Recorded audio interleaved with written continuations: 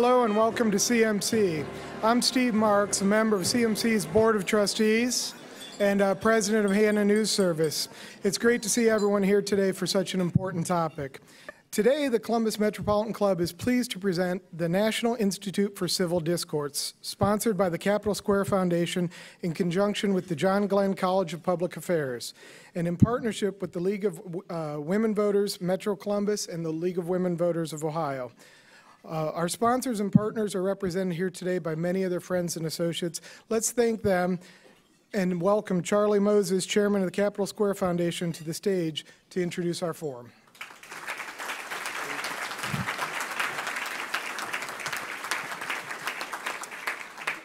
Good afternoon.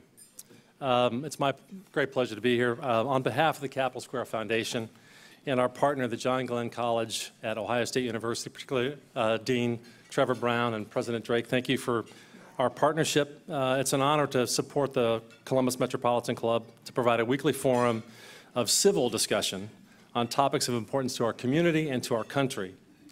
The mission of the Capitol Square Foundation is to increase public awareness about the Ohio State House and all that happens there. The mission of the John Glenn College is to inspire citizenship and develop leadership.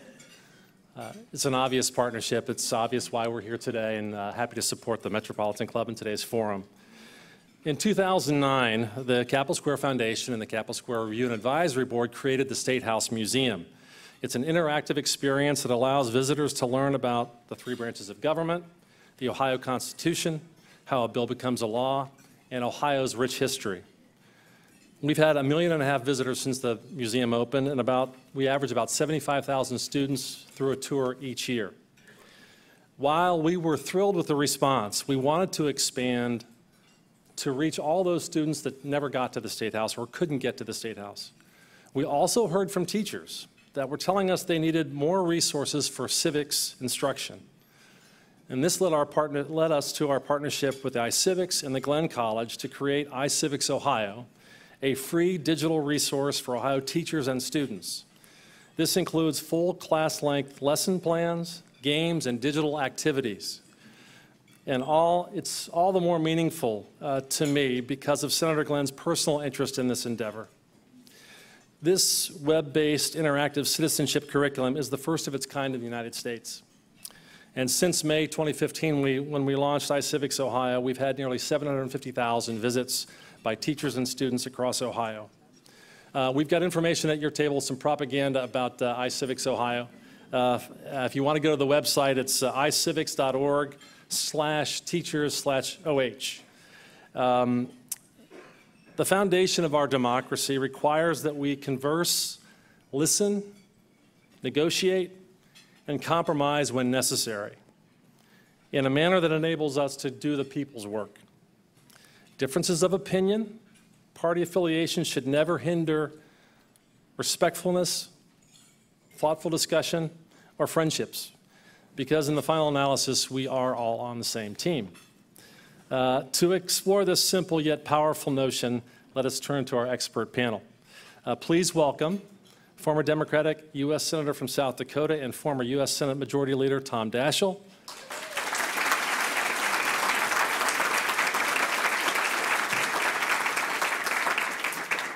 A former Republican member of the U.S. House of Representatives from Arizona's 5th Congressional District, Jim Colby.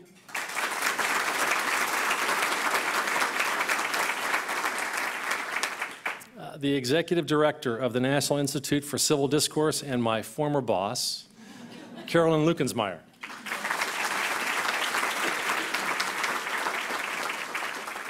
And our host today, Chief of the Ohio State House News Bureau, Karen Kassler.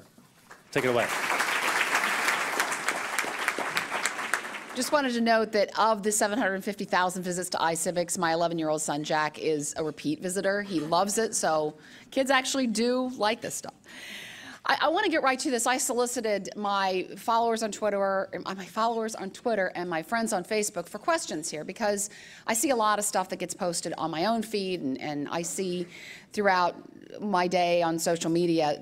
I wanted to ask people what they wanted to know about. So I want to get right to the questions, but first of all, I want to start with a quote here that I ran across.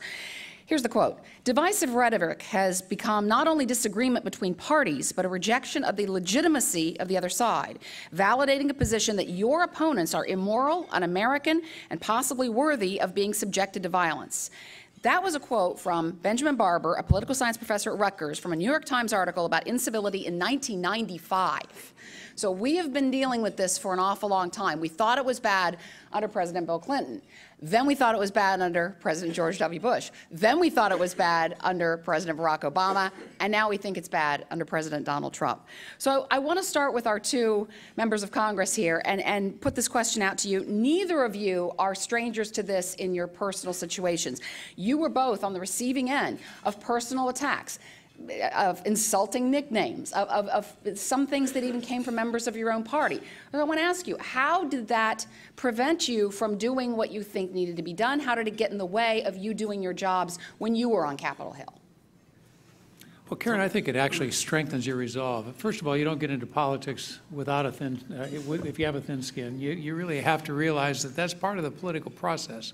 And I think we go back, we were talking earlier today about how you can document occasions way back in Hamilton and Jefferson's time where politics got pretty rough. We've not had a caning incident on the Senate floor in over 100 years.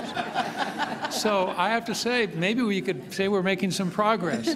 But I think when you are the victim of that, when you feel it yourself, you're all the more determined to see if there's something you can do about it. But that's just, it's not just the personal experience. It's seen it when it happens to others and the effect of that as it relates to good governance and the creation of good public policy. Yeah, I agree with Tom. When you were saying that, I was going to say thick skin. That's how you have to insulate yourself from it. You really do need to have a thick skin when you go into politics. But not everybody does have that same characteristic, and that doesn't mean they shouldn't be in politics. So we need to have the civil discourse and a polite way of dealing with each other that makes it possible for people to go into politics. When I was in Congress, especially towards the end of my time in Congress, when the immigration issue became a really, really hot topic down in my congressional district along the border with Mexico, my town halls became really pretty difficult. And I found that my staff had taken to having plainclothes police there as protection. And when I found out that they'd done this, I said, this is nonsense. We don't need to have police, but these things that we'll be just fine without it. They were probably right. This day and age, you probably do need to have that there. But those town halls got to be pretty nasty ones. And so you just kind of let it roll with it and understand that this is not what everybody else is thinking. And I always found that when I would get into a town hall and it would get really loud and I don't want to say violent, but it would be getting on the course of being discursive language that was being used there, I would just get calmer and calmer. I'd say, okay, let's just think about that. Let's see what somebody else over here thinks about that. And it helps to calm things down. So there are different ways in which you deal with it, but you just got to have a thick skin in all this. I want to ask Carolyn, going back in history, as Senator Daschle just said, this goes back to the beginning of the Republic in terms of nastiness and divisiveness, and we've all heard stories of historical campaigns where candidates were maligned. I mean, as things have progressed here, isn't this kind of what you expect? I mean, you've been at this now for 6 years dealing with civil discourse, and you've seen the progression. Were you surprised at all with the 2016 campaign? Actually, yes, in terms of how bad it got. And where I think things shifted historically was post-World War II. You don't have examples of that kind of vicious rhetoric lapsing into governing in quite the same way as we're watching today or as we saw in earlier periods of history. And the critical difference that we are seeing all over the country that really hasn't happened before in modern politics. We're now 8 months past this presidential election. People who voted for one candidate or the other, and it's happening on both sides, are still vilifying, demonizing, and even hating the people who voted for the other candidate. So just think, very recently, we had a very contentious election in 2000, some of the same issues around the Electoral College and the popular vote. When that election was over, yes, no doubt, many Gore haters held antipathy, Gore voters held antipathy for George W. Bush for the 8 years of his presidency. But you did not see Gore voters acting out behaviorally or in speech against Bush voters, or vice versa. This is now like a virus amongst us, the American people. We are holding an emotional space in response to this election that, as the Barber quote said, we feel morally superior to people who think differently than we do on the wall, or who think differently than we do on tax reform. So this is something that is now amongst us, and we have to do something about it. We need our leaders to as well. But even if they are not capable of it in the short term, we have to take a stand against how it's operating today. So I want to get to some suggestions on how we do that. But has this happened because now we're in a situation where the president himself is actively engaging in some conversations that many people would rightly call uncivil? I think it has to start with the very top. Obviously, the thing we need more than almost anything else is good, constructive leadership to set the example, and we're not seeing that today. But it's not just the leadership, it's the way leadership now can use tools that didn't exist 15, 20 years ago. The tweets didn't exist when I got into politics. Probably it's a good thing, actually. But I mean, the social media has really changed. Truth is now just an option. And we see warring sides between Fox and MSNBC. I do this little experiment every so often where I subject myself to an hour of MSNBC and an hour of Fox, side by side. And it's a striking demonstration of the contrast in the way people get their news today. And that fuels a lot of this controversy and this extraordinary confrontation that we see playing out almost daily in the news. Tom's got a stronger stomach than I do. I couldn't watch an hour of each of those every day. He doesn't do it every day. It does start, it's both ways. It does start at the top. You do have to have a president that sets the right tone. And I don't think this president is doing that in a lot of ways. But it also starts with the grassroots at the very bottom. It starts with us in our communities here. It starts with us in our schools, in our families, our homes, in our schools, what we do with our children, how we teach them to respect other children and talk to people. And I think that's part of the problem that we've got here today. And then, of course, it's exaggerated or it's exacerbated by all the social media and the other tools that are available to make it easier for people to have bad feelings about others.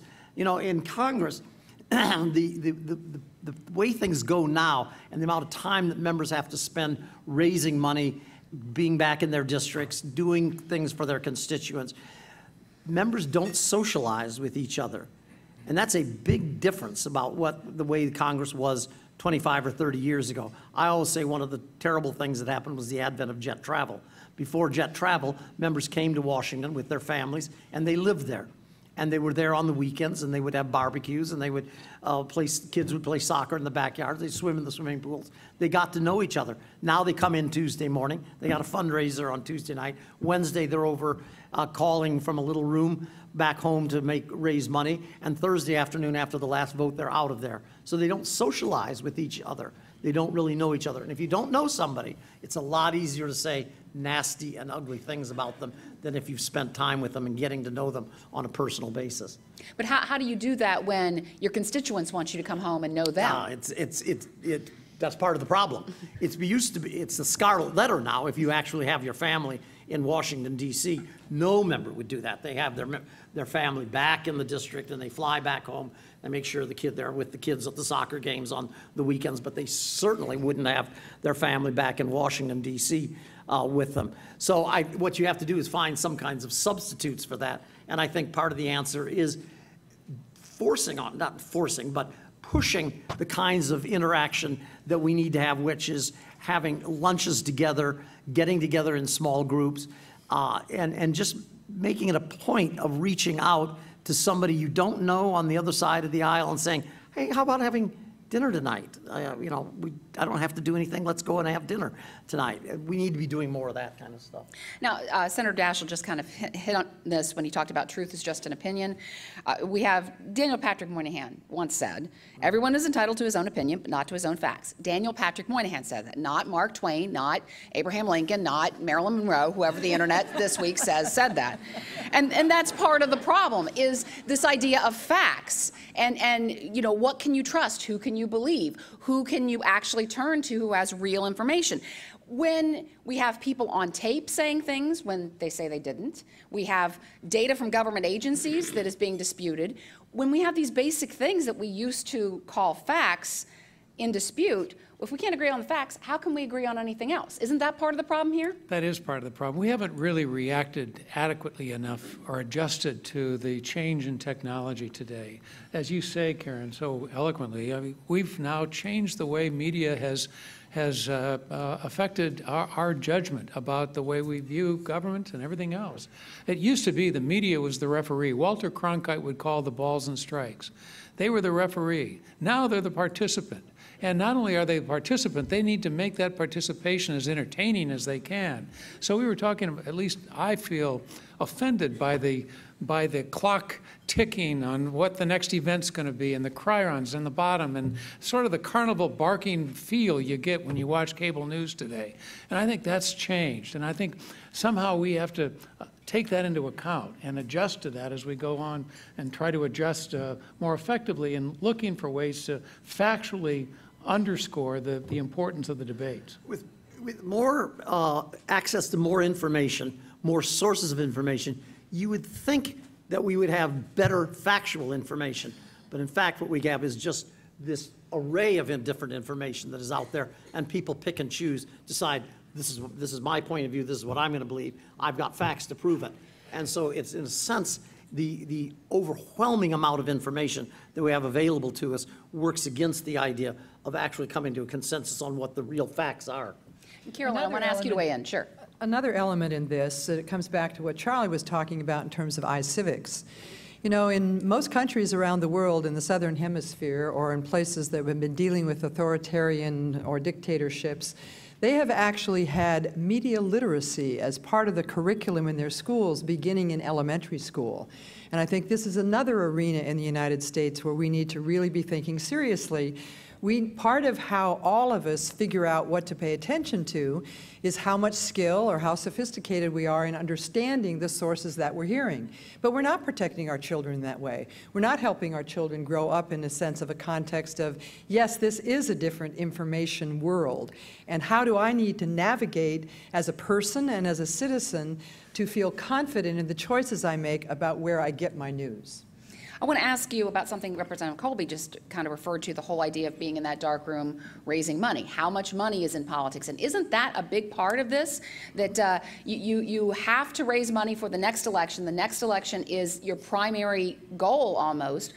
Doesn't that make a difference here? And how do we get to some solutions on that? That's it. I think it's really one of the biggest challenges we face. The typical senator has to raise $15,000 a day.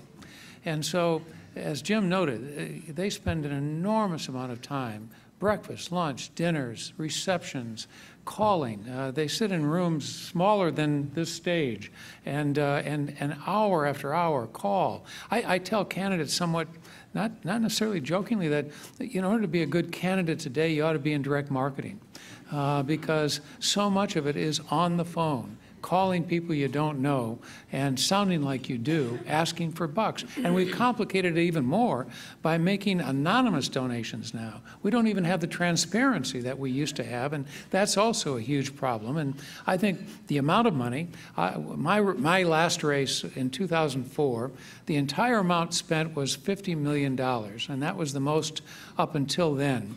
The most expensive race in the last cycle was $125 million. So we've gone from 50 to 125 in just 10 years. So you can only imagine what it's going to be like in another 10.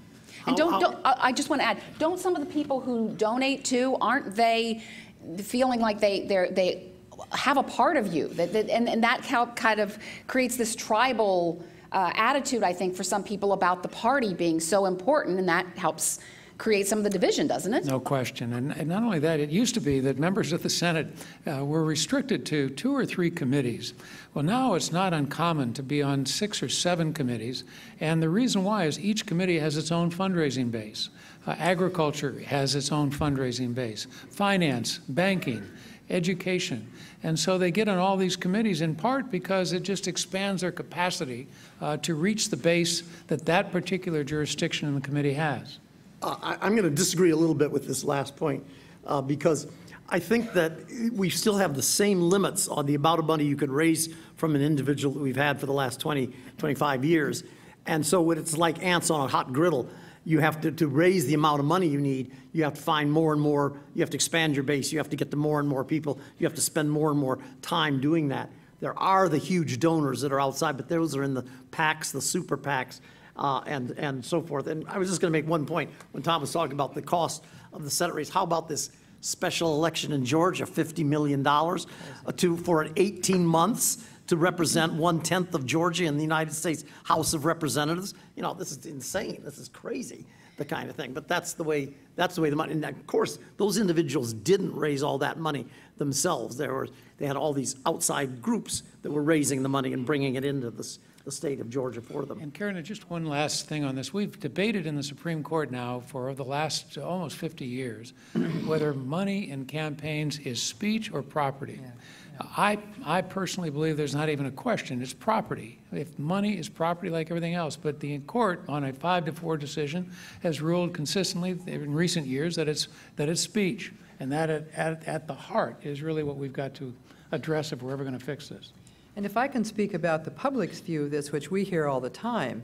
In fact, usually when I'm on call-in radio shows or television, happened this morning on the Ann Fisher show, the public's view is that this big money coming from the bigger donors and coming from the PACs is that what matters now in politics is just wealthy people and special interests. So what am I to do? It's a real disengagement. It's a real disempowerment. Tragically, for some of them, it means that they actually withdraw from the field totally, even stopping voting. We're doing focus groups right now with people who chose not to vote in the 2016 election. And very often, the primary cause is money. And most often, the secondary cause is the just complete incivility and disrespect. The word that gets used most often when we hear from the public relative to the size of the money that's going into politics is that's immoral. And they then say, you know, we could give early education to every child in America with the $7 billion that was spent in the 2016 presidential election. So the public is really disturbed by this. I just noticed that, Representative Colby, you said you disagreed with Senator Daschle. Disagreed. That's it. It was very civil. It was a very nice moment there. Just want to draw attention.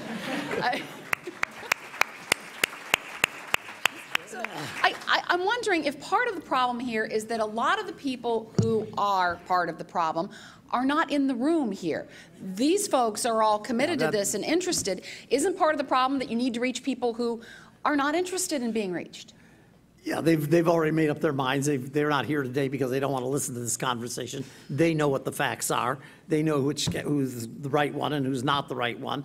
And so they don't need to bother and come and listen to this today. Yes. How do you reach those folks? Well, there's the old joke about the politician addressing the voter. Why is it? Is it ignorance or is it apathy that you're not involved? He says, I don't know and I don't care. Well, we have to bring them to know and we have to bring them to care. And I think it's partly leadership. You really have to inject leadership here from the top all the way down. And as Jim said, from the bottom up. And I don't know that and that's really partly what Carolyn is doing with this organization is trying to engage people in a way that brings them to a better understanding of the importance of participation. I mean, don't you worry that, I mean, we had a congressman who was shot fairly recently. Is that the level that we're approaching here, or was that maybe something unrelated? Well, given the origin of our institute, which was the last time a member of Congress was shot, this is another metric, if you will, about how difficult it is to get media attention on doing good work. NICD has existed for 6 years. Ted Celeste, a former member of the Ohio legislature, leads our state-based program. We've worked diligently in 15 states, bringing legislators across the aisle to work in a bipartisan way to pass legislation. It's a smashing success. When we work in those states, an individual story gets told locally. We have tried for 5 years to get a national story. This is now more than 500 legislators. I mean, it's a great story about positive work. However, and I'll go back to my start point, the very first time in 6 years sitting in this chair that we have had worked at by us any attention from national media for the work we do was after Representative Scalise got shot. That's a very sad metric about what it takes to get positive information into the national narrative. We still do pretty well locally, where there is a balance between what isn't working and what is working. But to get it uplifted to the national level that people really are working on these issues, people really care about these issues, is extremely difficult. Representative Colby, did you want to join in there? Yeah, just to say that we have had these, as we've already pointed out, we've had these periods in the past in our history. Probably if you were to look at the worst decade in American history for this kind of thing, for the violence in the public life, it would have been the 1850s. But we know how that ended, in a civil war. That was a tragic civil war that killed more Americans than any other war that we've been involved with. So we don't want it to end that way. And it's not, I don't think it's going to. But we have to figure out a way to get around this, and we have to figure out a way to restore the kind of civility that we need in our public discourse, because we're really lacking in that today. So I want to ask what the folks here can do. You folks are engaged. You want to see some change.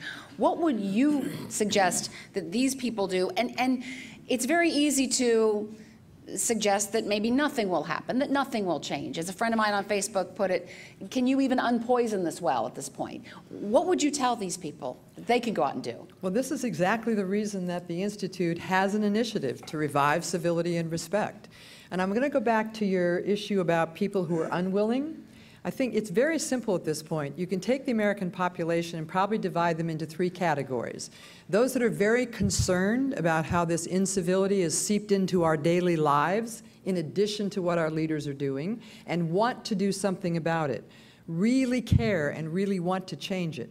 There's another group that know it's a problem, but they're hanging on to the emotional baggage of this election and they are unwilling to do it. And then there's some that are not paying attention at all. The philosophy we're taking at the Institute, you are the right audience because you see the issue and you are willing to take action. We think there are 3 things that you can do. One is we are widely distributing across the country a pledge to civility, similar to what the freshmen in the House of Representatives have done, which is to stand up and say, this has to change. That's a very bright light of 46 members in the House of Representatives that have pledged to be civil with one another and to influence their colleagues. The second thing is you yourselves to engage some people who think differently than you do. And you can start with the willing. You don't have to go find someone who's not open to this. But in Ohio, you've got a budget crisis. You've got a possible redistricting initiative. You've got an opioid crisis where there's huge disagreement amongst Ohioans about what's the government's role and what should be done about the opioid crisis. And I'm sure there are many that I have no cognizance of. But we have the materials, we have the support, if you're willing to engage people in a conversation who think differently than you do. And this could be very much in your neighborhood. I'm getting calls from ministers, rabbis, and imams about congregations, synagogues, and mosques that have not really been the same working as a real community internally since the election. So the place to do this can be very close to home. And then finally, to organize some larger discussions. We are partnering with many organizations in Ohio. I see the Humanities Council sitting right in front of me, the Interfaith Council, a lot of school systems. We hopefully will be working with universities and community colleges, where we will provide the support for you to hold a community conversation on one of these difficult issues and take a step back to what just got demonstrated here. We can disagree even very, very strongly, but in the end, What we care most about is the core ideas that America stands for in terms of inclusion, liberty, justice, and we can't leave the other half out of that inclusion. So we really hope you will join us in this initiative. Just to follow up, and Carolyn's got it all correctly there, just a personal little story there. One of my former staff persons, who is a brilliant guy in international economics and trade, very pro-free trade, very moderate, has taken a position, much to my surprise, in a Trump White House as a very high-level position there on trade. And thank God we have got somebody that's speaking out on some of these things in the administration. But he told me that when his neighbors found out he had taken this job, they ceased talking to him. No one in the neighborhood will talk to his family any longer there. And this is just across the river in Arlington, Virginia. And, you know, there's no reason for that. We should be able to have the conversation to say, why did you do this? How are you doing? And, you know, what kind of things do you think we can do that can change things there? So reach out to somebody in your neighborhood and have a conversation with them. Perfect. And also how people who want to reach somebody in public office who they feel might be a help or part of the problem. How, Senator Daschle, would you encourage people to reach out to actual public officials or people in those public officials' offices? Well, I can say from personal experience that it really does make a difference when your constituents reach out to you and emphasize something. It really, sometimes I think a lot of people sort of discount whether it matters, whether you contact a member of Congress today. It matters a lot. It used to be, and I don't know if it's probably not quite the same as it used to be in this context, but members, when I'd ask them if they were going to vote for a certain thing, he'd say, well, I've got to vote my mail on this one. And by that they mean I've got to vote what my constituents are telling me I've got to do. Well, I don't think most of my former colleagues hear enough from their constituents about the importance of this issue. So if you did nothing else but to communicate your hope that they will act in a civil and a thoughtful way with better and greater tolerance for those who don't share their view, that is a contribution that I think could make a big difference. And don't forget to respond to them when they do something positive. Exactly. Because they need positive support when they're actually working across the aisle and actually, you know, an attaboy and attagirl is just as important as the, wait a minute, don't do that again. Right. Now, in a few minutes, we will move to your questions from the audience, but I want to ask one final thought here as we move into that area. This whole idea of disagreement being hate, I mean, is disagreement hate? Can you agree with someone's overall philosophy but disagree with the way they do things? How do you get to the point where disagreement doesn't turn into hate? What you have to do is create environments for more constructive conversation. One of the things that I lament is that there aren't enough joint caucuses today in the Congress where the Republicans and Democrats break bread together. I, unfortunately, was leader when we had impeachment, when we had 9/11, we had 2 wars, we had the anthrax attack in my office, and each one of those crises required almost that we brought everybody together in the Senate, and it made a big difference. I don't think they do enough of that. I asked a former colleague not long ago, when was the last time you had a joint caucus? He actually couldn't remember when that was. And so there have to be more the creation of more venues for dialogue and the building of relationship, at least to take in part what used to happen as a matter of course when people socialized because their families were here. That doesn't happen. We've got to create them now, and we need to do a better job of that. I remember after 9/11, that night, whenever we all gathered on the steps of the Capitol, House, Senate members, Republicans and Democrats, and spontaneously burst into song of God Bless America. It was an extraordinarily emotional moment. You wish somehow you could capture that, like capturing a firefly in a jar and keeping it going, keeping it alive. We had the same kind of thing on the floor of the House just 2 weeks ago after the shooting of Majority Whip Scalise. And this coming together, if somehow we can capture that spirit and keep it alive and keep it as part of the ongoing discourse, that would make a big difference. But both of those things that brought people together, tragedies. And that's extraordinary. That's the kind of thing that it took to bring people together. And how long did it last? Yeah.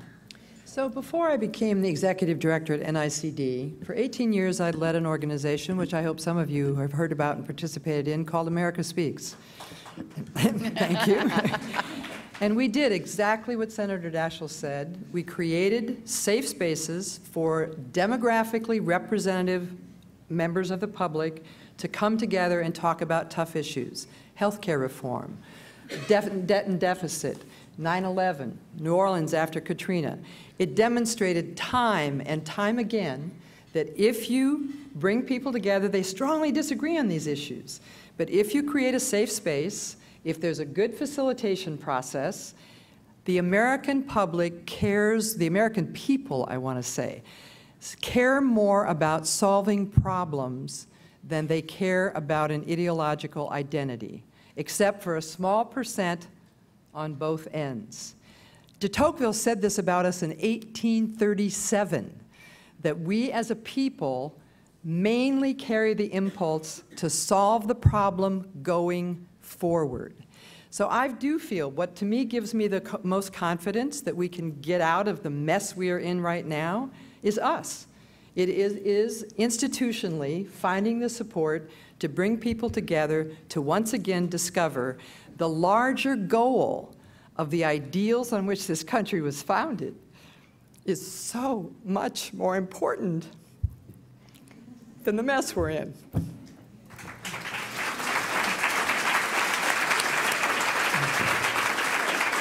And it's interesting, you mentioned safe spaces. That's one of those words that gets thrown out there on social media that gets made fun of, and you know, that helps to lead to some of this real uncivil conversation that's out there. So it is now time for questions, and I'll go through the speech here. You all know it, but still. It is CMC's tradition to take audience questions, thank goodness. Please state your name, ask your question, and we thank you in advance for not making long editorial remarks. Do we have a question here, our first question here for our panel? I'm John Connor, retired from the 10th District Court of Appeals. You know, I'd like to hear your comments on redistricting and the way that the states are able to carve so safe, you know, so you're in a congressional district, you can't get beat, and so you don't listen to the people, you just push your philosophy. That seems to be one of the big problems, and tell me how, you know, we could deal with that. Thank you. John, you're absolutely right. That's really one of the biggest issues now. There's only about, Jim can correct me if I'm wrong, but around 40 competitive districts out of 435 in the general election. So the primaries are now more important than the general in the overwhelming percentage of House seats, and even in some cases in states. But that has changed the dynamics a lot. People are worried about getting primaried. In fact, I was saying earlier, we've given Dick Lugar the quality of being a verb today. People don't want to get lugared because he was beaten in a primary. And so that's a common lament. I don't want to get lugared. I don't want to get primaried. And what they're saying by that is they don't want their base to be upset with them when these issues come before them. And so in order to avoid the confrontation with their base, they're going to be as supportive and as responsive to the base as they can at the expense of everybody else. And that has created a dynamic where we see even greater polarization, people more worried about their base than they are the voters in the middle. And that has changed the complexion in the House and Senate a great deal. If I might add, there's no easy answer to this question because there's flaws to the election commissions that exist in a lot of states, even like Arizona. They're not perfect by any means. But let me just tell you about an experiment that I think is worth watching, what California has done, where the two top vote getters go to the general election, whether they're Republican or Democrat. That means if it's a heavily Democratic district, the two top Democrats are going to go to but if you want to be the number 2 Democrat, maybe you want to be able to reach out to more moderate Democrats or even Republicans to vote for you, so you're going to be one of those on the ballot at the end. And I think it's having this effect in California of kind of pushing the candidates towards the center in the heavily Republican and heavily Democratic districts. That's actually the way that Columbus's mayoral race and many cities' mayoral races go as well. I know you invited Jim to disagree, but Charlie Cook, who follows all these redistricting, says there's really only about 25 states that are really seats that are really competitive in the House now every 2 years. Renee Delane from Women Who Dare, an inclusion consulting business. To your point about getting this information out, because everything often is ground roots and up, and it's organic. You know, sharing messages such as you are today. I certainly intend to go to your work site and speak with you individually as well to find out what I can do to add this to more so in my business, for sure. But you can have franchises throughout the country, but what can you offer in different communities and cities around so we can have little pockets that share and spread your word? Our goal is to provide materials, so discussion guides, video clips that can be used by any organization. We will actually also collaborate with local organizations to do facilitator training. You have some great examples of this already happening in Ohio. Actually, I meant to earlier, 2 shout-outs in Ohio. A group of civic leaders and former legislators created something called Beyond Civility in Cincinnati and have been doing this work for some time. And I think I saw Steve Stover earlier. He's the chair of the Ohio, done in honor of former Chief Justice Thomas Moyer, the Ohio Civility Collaboration. So we want to work with those organizations to make this as available to any. Could be an individual, it could be a Girl Scout troop, it could be, anyway, that's the way we'd like to work. And just go to the web. I also should introduce Laura Linton. I don't know where she's sitting, but she is going to represent us full-time in Ohio on this initiative. So give your business card to Laura today. There you go. And actually, there's a lot of our staff here. I should have acknowledged you all earlier. If the staff who's here today would please stand so people know how serious we are about doing this in Ohio.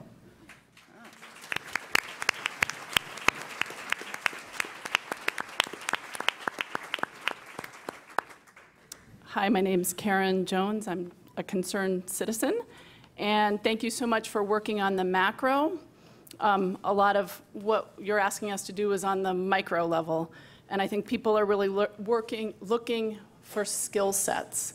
I think there's some natural confusion with the words civics and civility, where civics refers to government and the roots of civility are actually in the family and humanity.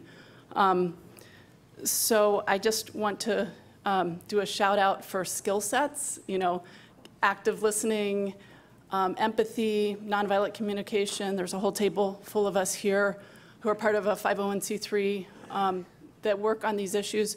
But I also want to call out the fact of the power differential that so often happens and really encourage us all to find skill sets that acknowledge that and also acknowledge that stress is such a huge factor. And so when, you know, and that can change on a dime. So we need skill sets that are really nimble and they're out there. Very well Thank said. you. I saw your table sign earlier in terms of compassionate conversation that we have got to meet you. Another question. I would just add too that a word that I don't think we give adequate time and priority to is the word tolerance. We just don't seem to be as tolerant a society sometimes as we need to be.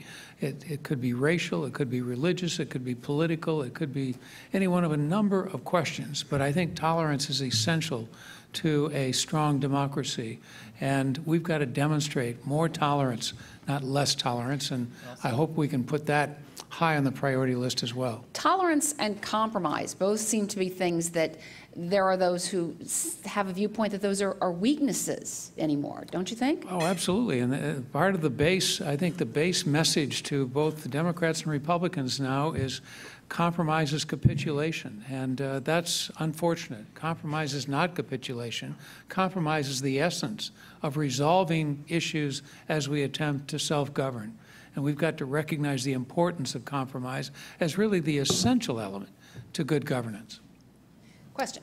Yes, hi, Todd Kleismith. I'm with the Ohio History Connection, and I should probably start by saying that I just returned from a week's vacation in Senator Daschle's home state of South Dakota. Loved it. Thank you. I'm very passionate about these issues. I want to thank you for what you're doing, all of you, including Ted Celeste and others here in Ohio. So thanks for what you're doing. Please keep it up. I want to do as much as I can to help. There's about 10 things I'd like to say, but I think I'll limit it Get right to the one question. I know there are organizations like No Labels and others that are trying to cultivate bipartisanship. Could you talk to us a little bit about what No Labels is doing and to what extent you're working with organizations like No Labels? Thank you. Well, No Labels has put a real emphasis on getting away from labels, getting away from descriptions in one word, whether it's Republican, Democratic, conservative, liberal. I think there's a lot to be said for what they're trying to do. I work with them occasionally. They've been very good about being inclusive and working with other groups, but their essence is that they want to create ways with which to establish venues for communication and dialogue that just don't exist today. So I give them a great deal of credit for the effort they're making. Question. John Kavanaugh, I'm a longtime friend of Carolyn's. I want to get to Representative Colby's point about the lack of interaction between both sides of the aisle. And I think when Senator Daschle was majority leader, I believe you worked closely with Ted Kennedy, who was the liberal lion of the Senate, but I believe you also worked with Dirk Kempthorne, who was a very conservative member from Idaho. Those two members served on the Armed Services Committee, and I found out they worked together to award my dad, who was a retired colonel in the Army, a decoration that had gone awry. And at the award ceremony at Arlington National Cemetery, I came to find out that these two people who were totally ideological opposites were friends. They were literally friends. They were civil to one another. They disagreed with each other, but they were friends. And I'm wondering if the solution to this problem is, Carolyn, your program and the program that Ted Celeste has, and I guess Ohio State is now hosting this Next Generation Leadership Institute to provide those venues where, you know, members of different political parties can at least commune together, talk to each other, and engage in some sort of a dialogue so that they know each other. And I just wonder if you think that might be the answer for the future, because I think what's happening in Washington does seem to be broken. Okay. Well, let me just say, I don't want us to end this program without making it abundantly clear, from my perspective at least, that there are still a lot of things that go on in Congress where members are still working together. You see, I see it all the time when I'm up there on the Hill. Members do talk to each other. They sit down, they work on pieces of legislation. The problem is it's being drowned out by everything else that's happening by the media and all the other stuff, which are looking for the negative side of things. And members feel they have to pay attention to that because that's what's going to get them elected. But there still are a lot of people that are working together on pieces of legislation. It's more difficult than it was before, but it's still happening. Unfortunately, a lot of the big controversial pieces, healthcare, immigration, these sort of things, there really doesn't seem to be consensus. And I think that's what, in defense of the media, we're looking at when we see this discord and incivility. We have time for two more questions. Go right ahead. Jeff Brown, trainer in nonviolent communication. I heard the three categories that Carolyn talked about. I'd like to add a fourth that I perceive. And it seems to be people who actively avoid civil discourse, people involved in the truthlessness movement, shall we say.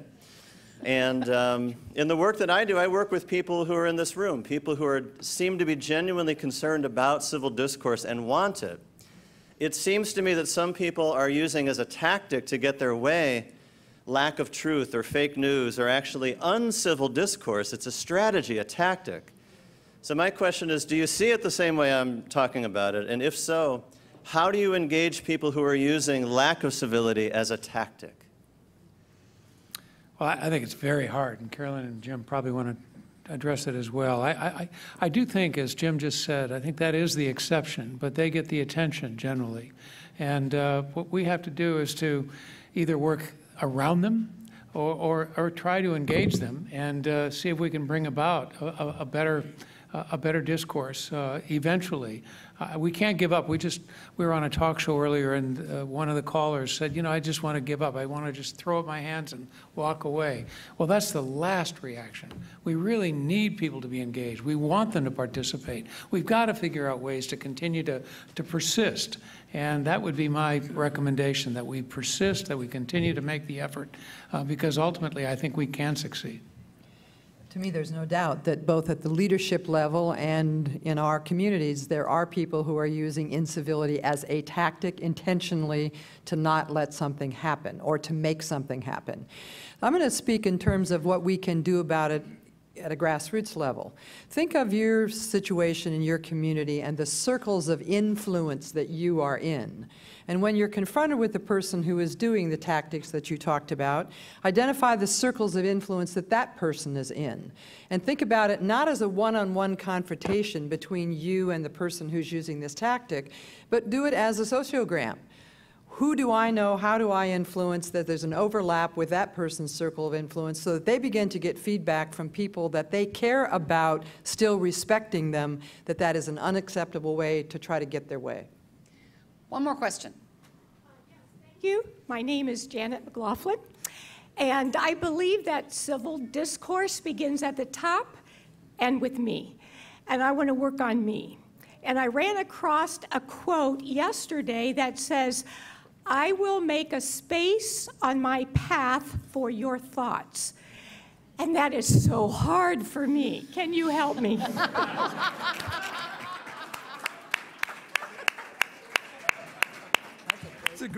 It's a great quote, and it looks like you're already doing it. So you're making the path for somebody else's thoughts, and that's wonderful. I love that quote. I got to remember that one. Yeah. We do too. Thank you. It's beautiful. All right, turning it back over to Stephen Marks. Excellent. I hope you enjoy, see, this is what happens when you're after Charlie Moses. I hope you enjoyed today's forum. I certainly did. It was a fascinating forum. We encourage you to continue the conversation with coffees and cookies. As always, you can view and share today's forum and all of our forums on CTV Columbus Television, on WOSU and PBS affiliates statewide through the Ohio channel, and anytime on CMC's website via YouTube. Let's thank our sponsors, Capitol Square Foundation in conjunction with John Glenn College of Public Affairs, OSU.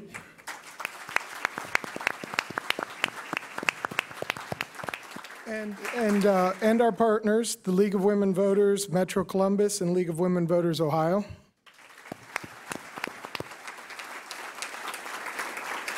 And our speakers, Tom Daschle, Jim Colby, Karen Lukenspire, and Karen Kassler. Thank you. And thanks to all of you for being here. We look forward to seeing you next week.